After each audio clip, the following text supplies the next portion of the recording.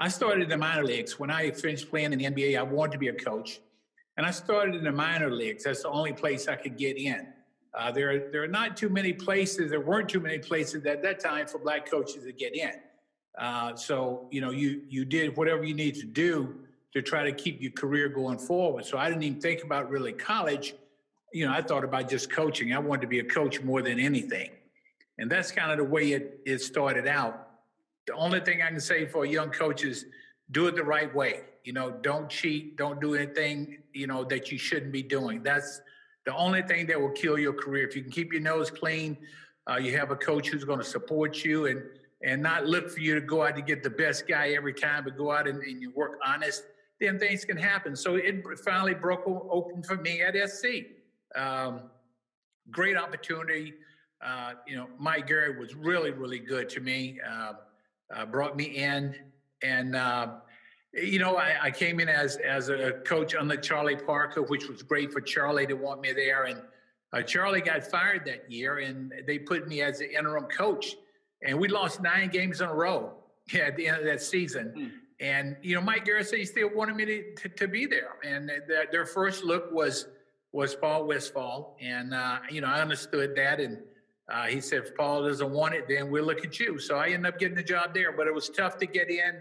So, Coach, do you think I'm young in the business, and I know you well. We're getting recruited by USC.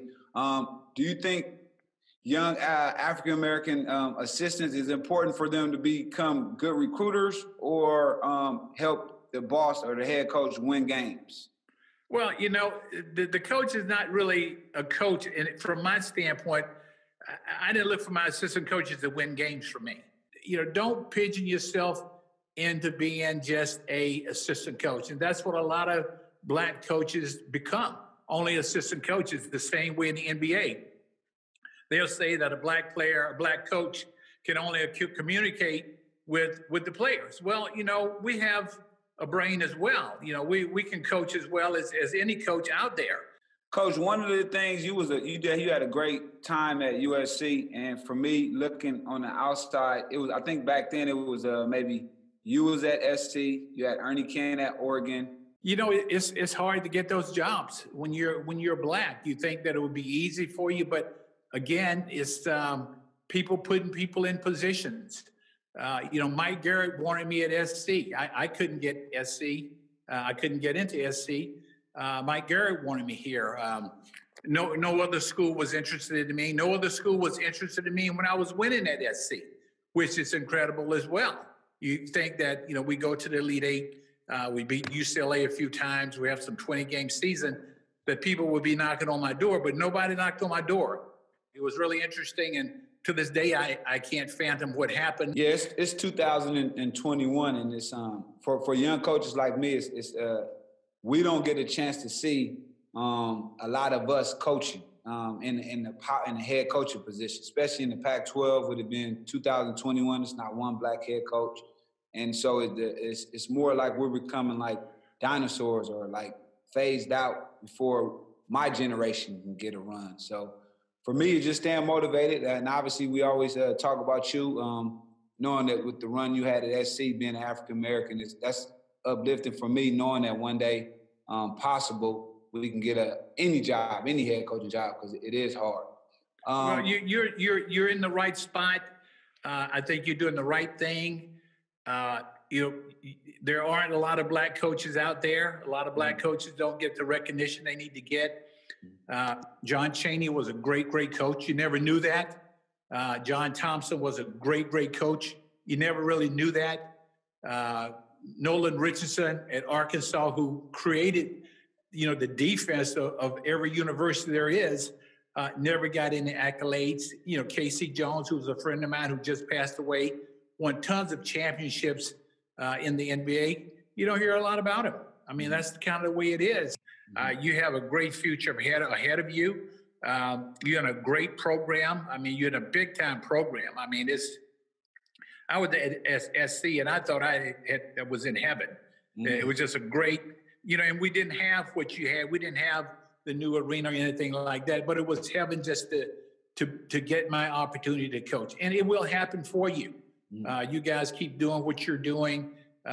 Talk to coach, and when jobs come up and stuff like that, see where you are. I mean, you got to get out there, and you just can't sit at SC the rest of your life. So eventually, you're going to have to move on at some point in time, and it might be a little smaller job, a little lesser job, and work your way up. That's what we have to do. The African Americans have to work their way up unless someone put us there. Right. One of the things that I have a little group that I put together this past summer. We're trying to get former players who just graduate from school that don't go to the NBA or don't go to the minor leagues, try to create a program to where they can stay around and go to grad school and then get their PhD so they can become in a position to become athletic directors. We have to start creating more athletes in school, getting their master's and stuff so they can become athletic directors, so they can kind of change the hiring practices. And so a lot of athletes come back, like Desmond is back, one of your former players, he's getting his master's, then hopefully go on to get his PhD. But we need more former players that are just right there to get a higher level of education so they can get in those positions of power. There's no question about that. I was talking to Tayshaun Prince the other day. I was talking to Tayshaun in Memphis, and I was saying we're talking about the NBA, and I'm saying the African Americans got to own something. If you don't own a team, then you're still with that mentality that we've had 200 years ago. You're still working, and you're still owned by somebody basically until times change where we get out and be more Michael Jordans that buy a team. Then we can start, working a little better and put more African Americans in different spots of potential where they are, more athletic directors that are Black, more presidents that are Black at universities, more alumni that are Black, that are donating, that have a say-so in what goes on. And right now, we don't really have that.